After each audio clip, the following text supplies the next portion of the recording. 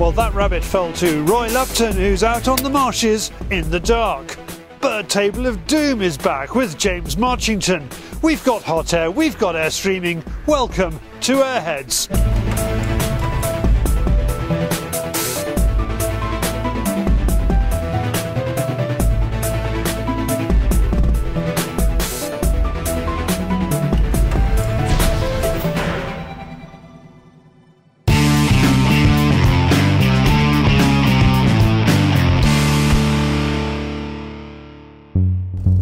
Roy has an odd relationship with technology. The courtship is painful, but eventually romance prevails. Tonight he's on some very special marshland to do some rabbiting. We are out on the marshes on a very windy night. Luckily it's not a wet and windy night. And we have got a Nitesite eagle on top of March scope. And we're going to go out and see if we can just account for a few rabbits. Again, just before we go out, because it's a new bit of kit going on the scope, I just want to make sure that we're 100% zeroed. We've got the illuminated reticle on, and that really just does hone that in nicely.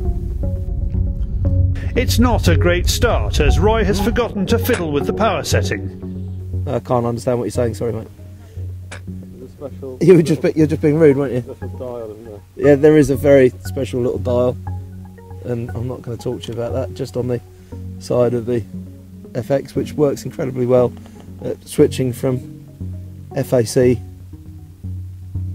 to sub 12 foot-pound. And because David was rushing me yet again, so I had forgotten to change it over to FAC, and I couldn't quite figure out when we got over to the targets why it was a little bit lower than I was hoping, so we'll try that one again. On top of his FX Royale and on the back of the March is a Nitesite. It's their first date, so it ain't going to be pretty. That was nice and easy, first one in. We'll pick them as we go, because I'm trying to keep a track of the rabbits out on rough grass like this. It's quite easy to lose them afterwards, so we want to make sure we don't waste them.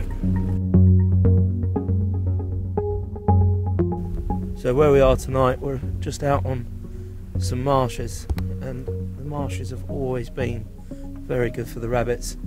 And it's you've got, obviously it's all drained land out on the marshes here, but it does make for incredibly good rabbiting ground. It's superb for them.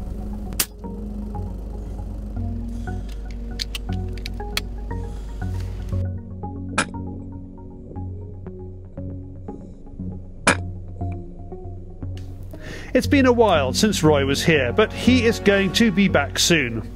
For more information about the Nitesite, go to nitesite.com. Now, from fumbling around in the dark to David with HotAir.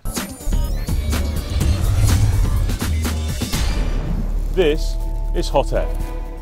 Let's have a heated debate. Crosman celebrated the launch of its airbow by asking Jim Shockey to shoot a buffalo with it.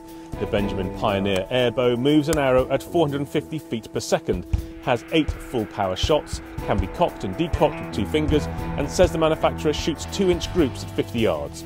Learn more at crosman.com/airbow. And Crosman is not the only one. FX Airguns is soon to launch a new arrow barrel and arrow for the FX Impact. Here's the first look by Michael from the Addicted to Airguns YouTube channel. It's the Airgun World and Airgunner magazine survey. For your chance to win Ballistol gun oils worth up to £20, go to bit.ly/Airgun survey. A wildlife organisation has called on the Forestry Commission to allow the culling of grey squirrels with airguns. The European Squirrel Initiative says that the grey squirrel is an invasive non-native species, which is dominating UK woodland, and urges the Commission to use airguns to eradicate them.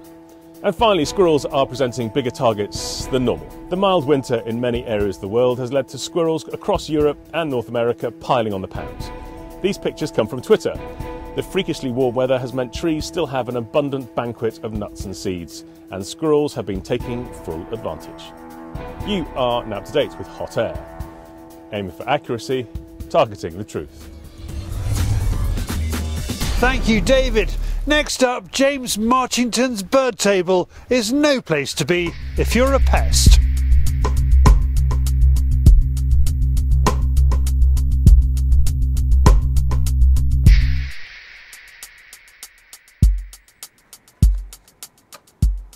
It's amazing how much wildlife you get in a suburban garden like mine. Okay, it's not your average suburban garden, what with the ducks and chickens and nesting boxes everywhere and all sorts of bird feeders that I keep topped up all the time.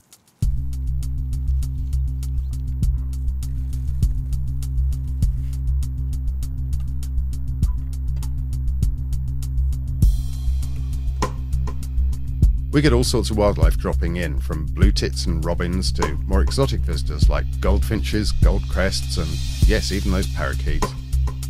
All that bird food brings in some less welcome visitors too.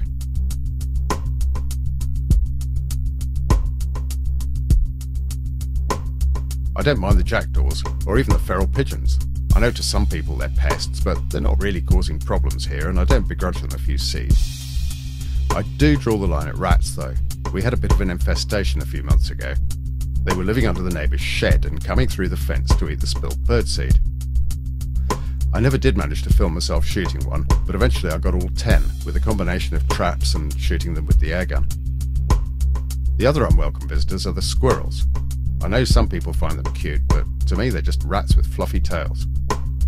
With spring around the corner, they'll be breaking into my nest boxes and killing any number of songbirds and their eggs and chicks, so I want them gone before they get the chance. Shooting in the garden, I do have to be super careful about the angles. You could easily put a pellet through the fence, which would be illegal as well as dangerous.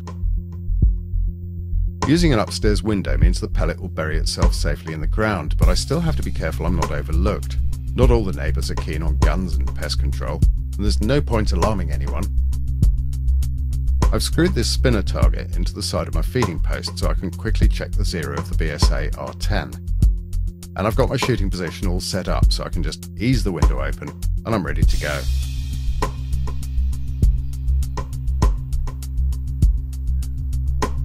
With all that preparation, when Mr. Squirrel does show up, it's almost too easy. Here he comes now, a little bit wary, but he really wants those peanuts.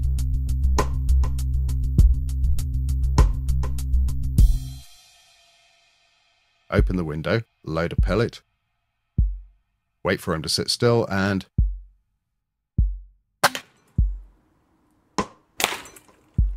so that's one gone, but there's still a couple more around. Oh, and you know what I said about suburban wildlife?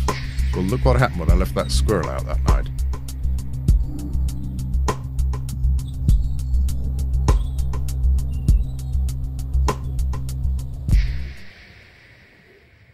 Thank you, James. From his back garden to the wider world of air gunning on YouTube, it is Airstreaming.